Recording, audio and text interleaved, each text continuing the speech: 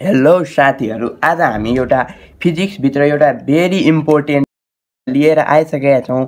यो धेरै पल्ट सोधिसकेको डेरिवेसन हो। यो 2077 मा पनि सोधे थियो, त्यो भन्दा पछाडी पनि धेरै पल्ट सोधेको डेरिवेसन हो। यहाँ के भनेछ भने right Newton's formula for velocity of sound in air and explain how Laplace corrected it. यानी कि न्यूटनले एउटा velocity of sound in air को एक्सप्रेसन दिए थियो, तर त्यो यहाँ के भनेछ कसरी त्यसले ल्याप्लासले करेक्ट गर्यो, यानी कि हाम्रो न्यूटन्सले दिएको फर्मुला रङ हुने भयो। त्यो त्यसलाई अब ल्याप्लासले करेक्ट गरेको थियो। अब कसरी गर्यो भनेर हामीलाई एक्सप्लेन गर्न भनिएको छ। हामीले सबभन्दा पहिला न्यूटनले कस्तो दिएको थियो, कुन एक्सप्रेसन दिएको थियो त्यो निकाल्ने, अनि त्यो कसरी रङ भयो भने त्यो देखाउने, अनि त्यसपछि ल्याप्लासले कसरी करेक्ट गर्यो भन्ने त्यो पनि देखाउने। यति गर्दा हाम्रो यो 6 मार्क्सको क्वेसन हुन्छ, 6 मा अनि 6 आउँछ। त्यो गर्नको लागि हामीले न्यूटनले के भनेर एक्सप्रेसन दिएको थियो भने Newton assume that when sound travel through a gas मा साउन्ड ट्राभल गर्यो भने the compression and refraction are formed। compression reaction हुन्छ, तर temperature variation in the region of compression and refraction are negligible। तर त्यसको टेम्परेचर कम्प्रेसन रिफ्र्याक्सन हुने बेलामा temperature भ्यारिज हुन्छ, त्यसलाई हामी नेग्लेक्ट गरेर अगाडि बढ्छौँ, त्यो भनेको छ। अनि at the reason of compression where hit is produce, compression हुँदा हिट प्रोड्युस हुन्छ, त्यो कहाँ जान्छ भने सराउन्डिङमा। And the reason of refraction where cooling is produce, यानी कि हिट हाम्रो सराउन्डिङबाट गेन गर्छ र कुल प्रोड्युस गर्छ। According to Newton's propagation of sound wave in gas take place under केमा भएछ भने आइसोथर्मल कन्डिसनमा भएछ। यहाँ न्यूटन अनुसार हाम्रो propagate of sound in gas के कोमा कुन कन्डिसनमा भएछ भने आइसोथर्मल कन्डिसनमा भएको छ। That is temperature remain constant. त्यहाँ आइसोथर्मल कन्डिसनमा हाम्रो टेम्परेचर कन्स्ट्यान्ट हुन्छ। अब हामी लेट गरौँ if P and V be the initial pressure and volume, initial pressure and volume of gas भयो भने देन आइसोथर्मल प्रोसेस अनुसार यसको इक्वेसन के हुन्छ भने pressure initial pressure into volume is equal to constant हुन्छ। यो हाम्रो इक्वेसन हो आइसोथर्मल कन्डिसनको अवस्थामा। त्यो भएपछि अब दुवै साइड हामीले डिफ्रेन्टिएटिङ गर्दा यो इक्वेसनलाई डिफ्रेन्टिएटिङ गर्दा हामीलाई के पाउँछौँ भने यो तपाईलाई प्रोडक्ट रुल थाहै होला। डिफ्रेन्टिएटिङ गर्दा हाम्रो जस्तै एक्स वाइलाई डिफ्रेन्टिएटिङ गर्दा हाम्रो के आउँछ भने डिएक्स, अनि अगाडि वाइ डिएक्सले प्लस, यो के हुन्छ भने यस्तो हुन्छ डिवाई अनि अगाडि एक्स यस्तो हुन्छ। अनि त्यस्तै यहाँ भएको छ। अनि यो हामीले आधा यहाँ जस्तै डिवाई बाई डी के हुन्छ डी, यो यस्तो हुन्छ डिवाई, अनि केहीको रिस्पेक्टमा गर्थ्यो भने त्यस्तो हुन्थ्यो, यहाँ जेको रिस्पेक्टमा हुन्छ। तर यहाँ आधा मात्रै, कुनै रिस्पेक्टमा होइन। यो डी अनि एक्सवाई आधा डिफ्रेन्टिएटिङ मात्रै भएछ, यहाँ कुनै रिस्पेक्टमा भएको छैन। त्यसैले हामी भिडिपी प्लस पिडिबी इज इक्वल टु 0 यो इक्वेसनलाई हामीले डिफ्रेन्टिएटिङ गर्दा। अनि यहाँ यो डिपी र डिभी जब हाम्रो साउन्ड प्रोपागेट हुँदा ट्राभल गर्दा हाम्रो जब चेन्ज हुन्छ प्रेसर साउन्ड ग्यासमा अनि एयरमा अनि भोल्युम, त्यो हाम्रो त्यो चेन्ज इन प्रेसर र चेन्ज इन भोल्युम हो यो डिपी र डिभी भन्नाले। अनि त्यसपछि हामीले पिडिभी इज इक्वल टु यो भिडिपीलाई यो साइड लाग्दा यो माइनसमा जान्छ, अनि यो प्रेसर यो इन्टु डिभी छ, यो डिभी इन्टुमा छ, यो साइड जाँदा हाम्रो केमा हुन्छ डिभाइडमा हुन्छ। त्यो भयो। अनि यो त्यो भएपछि हाम्रो अब अर्को हेरौँ, यहाँ हेर्नु त्यति भएपछि यो P is equal to minus DP by डिभी। अनि यहाँ हेर्नु त भी माथि छ, यो माथि तल ल्याउँदा यानी कि यो तल ल्याउँदा यो बाईमा जान्छ, यो भी यहाँ आउँदैन एकैचोटि यहाँ आउँछ यानि कि यो भी भएपछि हामीले यस्तो पनि लेख्न सकिन्छ यो माथि त भने हामीले यसलाई अब 1/1 भी यो पनि लेख्न सकिन्छ यो यस्तो त माथि त फेरि भी नै हुन्छ त्यसैले हामी यस्तो लेखेका छौँ यो माथिको भीलाई एकैचोटि तल ल्याएका छौँ त्यही गर्दा हाम्रो के आयो भने p - dp/dv/v यो कसरी गरेछु भने तपाईहरुले अलि कन्फ्युज भयो होला भने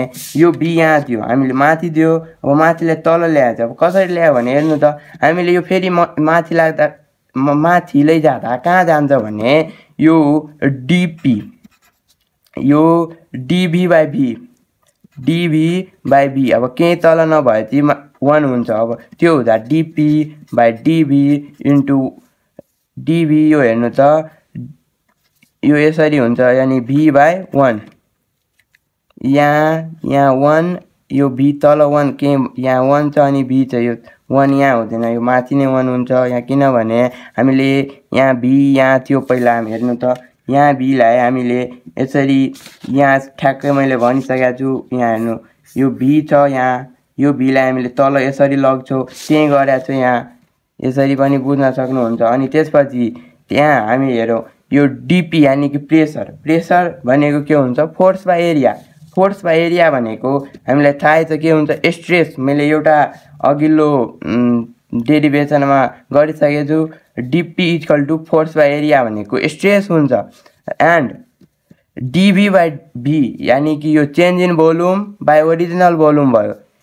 dv/v is the ratio of change in volume to original volume भनेको यो के भयो भने भोल्युमेट्रिक स्ट्रेन भयो यो भनेको भोल्युमेट्रिक स्ट्रेन भयो सो हामीलाई के थाहा छ भने stress by भोल्युमेट्रिक strain equal to के हुन्छ स्ट्रेस बाइ भोल्युमेट्रिक स्ट्रेन भन्नाले हाम्रो के हुन्छ भने बल्क मोडुलस अफ इलास्टिसिटी हुन्छ यो equal to bulk modulus of elasticity हुन्छ यसलाई केले डिनोट गर्छ भने बीटाले डिनोट गर्छ यानी कि हामीले यति इक्वल टु हामीले यो माइनस सहित यो माइनस किन हुन्छ भने हाम्रो स्ट्रेनमा हाम्रो भोल्युम कम हुन्छ किनभने कुनै चीजको स्ट्रेस गयो भने अनि त्यसको भोल्युम कम हुन्छ कुनै चीजलाई थिच्दा हाम्रो थाहै छ त्यसको भोल्युम कम हुन्छ त्यसैले यो माइनस यहाँ साइन रिप्रेजेन्ट गर्छ त्यसैले माइनस dp/dv/v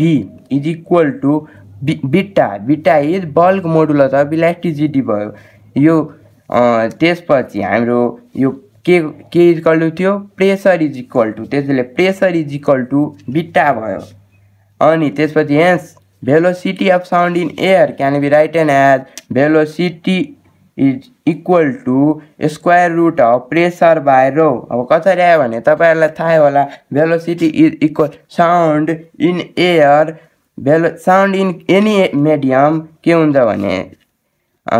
भने हाम्रो बीटा बाइ त्यसको जहाँ प्रोपागेट गर्छ त्यसको डेन्सिटी यहाँ एयरको डेन्सिटी रो भयो भने हाम्रो बीटा अनि बीटा इक्वल टु प्रेसर छ त्यसैले बीटाको ठाउँमा हामीले प्रेसर राखेका छौं त्यही गरेर हाम्रो भेलोसिटी इक्वल टु यो हामीलाई पहिलादेखि नै थाहा छ त्यसैले योबाट हाम्रो यो आएको हो यो बीटा हो यो एक्सप्रेसनबाट यो एक्सप्रेसन आएछ velocity is equal to square root pressure by row this यही हाम्रो न्युटनको फर्मुला हो this is newton formula for velocity of sound in air यानी कि न्युटनले हाम्रो भेलोसिटी इन एयरमा फर्मुला दिएको यही हो यो दिएछ हामीले प्रेसर पनि अब हाम्रो एनटीपी मा हाम्रो प्रेसर पनि थाहा हुन्छ डेन्सिटी पनि एयरको थाहा हुन्छ हामीलाई प्रेसर कति हुन्छ भने 760 mmHg हुन्छ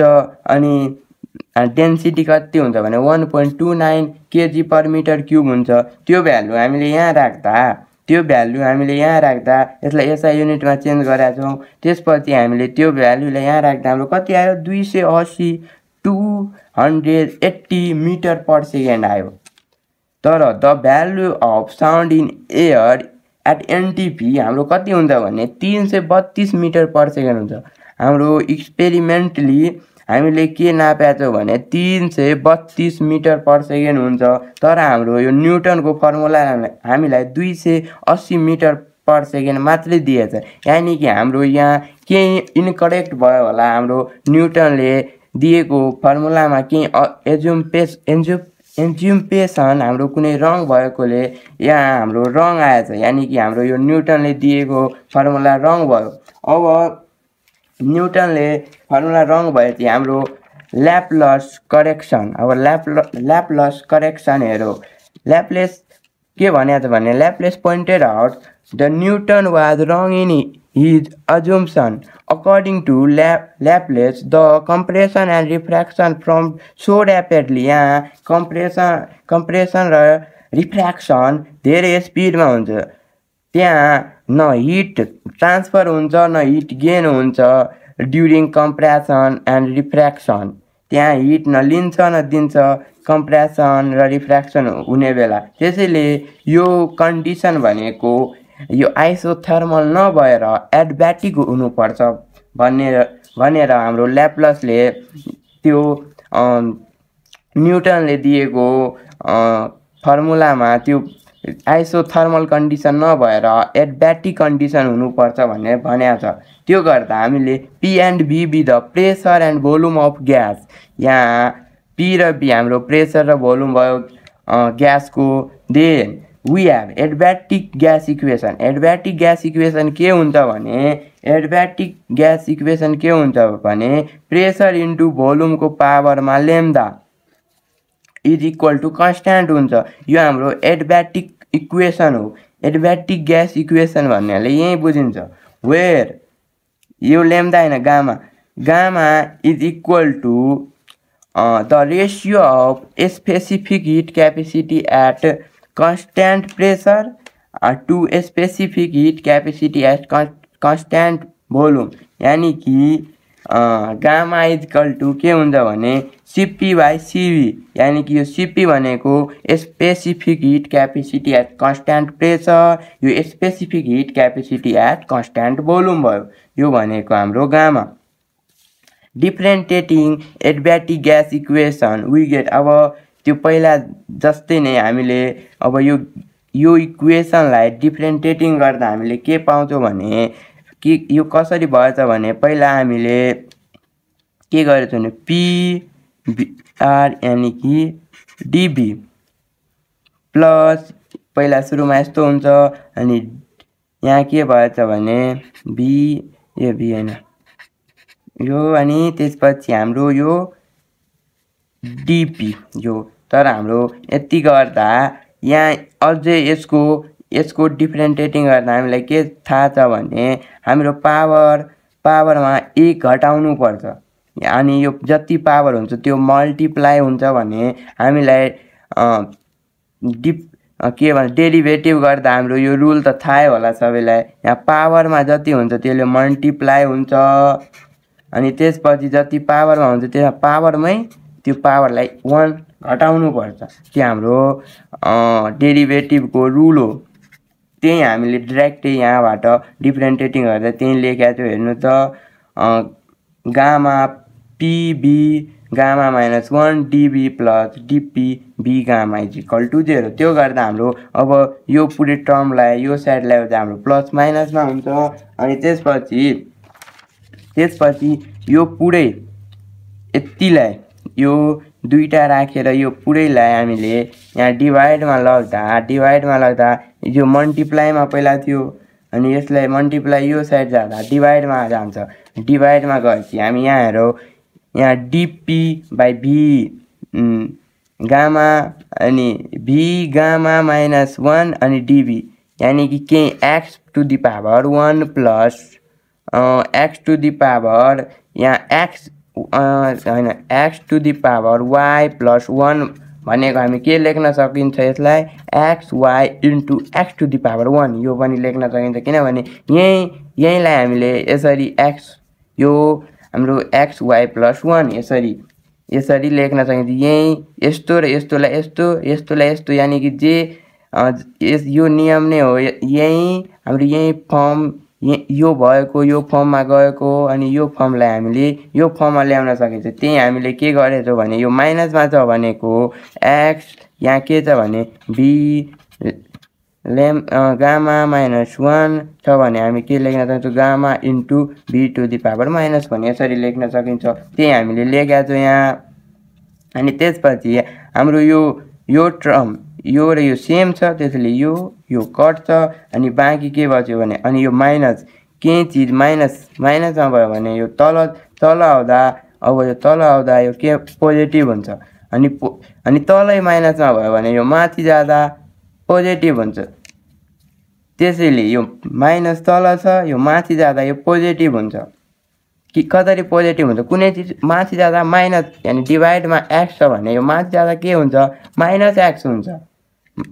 यहाँ त तलै -x छ, यहाँ तल माइनस टु द पावर 1 छ, बी टु द पावर -1। अब माथि जाँदा एउटा अझै माइनस थपिन्छ, माइनस अनि माइनस टु द पावर यानि कि माइनस के प्लस, त्यसैले यो बी टु द पावर 1 भयो। अनि 1 पावरमा लेख्नु पर्दैन, त्यसैले हामी केही लेखेका छैनौँ।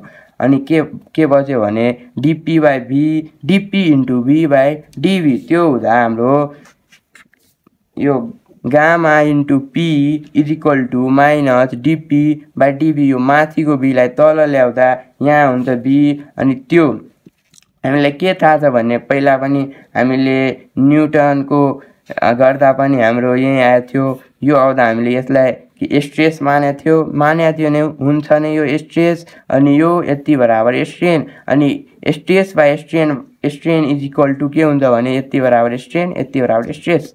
स्ट्रेस बाई स्ट्रेन भनेको बल्क मोडुलस अफ इलास्टिसिटी हुन्छ। त्यसैले हाम्रो यति बराबर बिट्टालाई डिनोट गर्दा अनि Bitta is bulk modulus of elasticity हुन्छ। त्यसैले हाम्रो यो gamma into P is equal to बिटा भयो। अनि हामीलाई भेलोसिटीको एक्सप्रेसन के थाहा छ भने बिटा बाई डेन्सिटी। त्यसपछि हाम्रो बिटा इज इक्वल टु के छ गामा इन्टु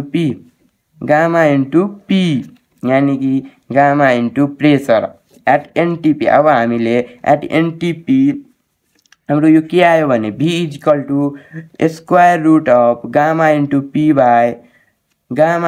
पी बाई यो डेन्सिटी हामीले केले डिनोट गर्छौँ भने रोले डिनोट गर्छौँ। अब यो हाम्रो के हो ल्याप्लसको फर्मुला यही हो हाम्रो। This is ल्याप्लस equation for velocity of sound in air. हाम्रो यो ल्याप्लसको भयो। अनि यहाँ हामीले यो गामाको भ्यालु त्यहाँ एयरमा हामीले कति राख्नुपर्छ भने त्यो पनि हामीले भनिसकेका छ 1.4 राख्नुपर्छ। हामीलाई गामाको भ्यालु 1.4 राख्नुपर्छ। अनि त्यसपछि हामीलाई प्रेसर थाहा नै हुन्छ एट एनटिपी त्यसको एयरको डेन्सिटी पनि थाहा नै हुन्छ। त्यो सब भ्यालु पुट गर्दा हाम्रो भेलोसिटी कति आउँछ भने 331.6 metre per second, 331.61 metre per second. यानि कि हामीले एक्सपेरिमेन्टली कति पत्ता लगाएको थियो 332 मिटर पर सेकेन्ड। यानि कि एकदम क्लोजली त्यति नै आयो। यानि कि हाम्रो यो ल्याप्लसले यो न्युटनले दिएको भन्दा ल्याप्लस एकदम राम्रो छ। त्यसैले हाम्रो यसरी हाम्रो न्युटनको फर्मुलालाई यसरी ल्याप्लसले करेक्ट गरेको छ। यति गर्दा हाम्रो 6 मा 6 आउँछ। Thank you for watching.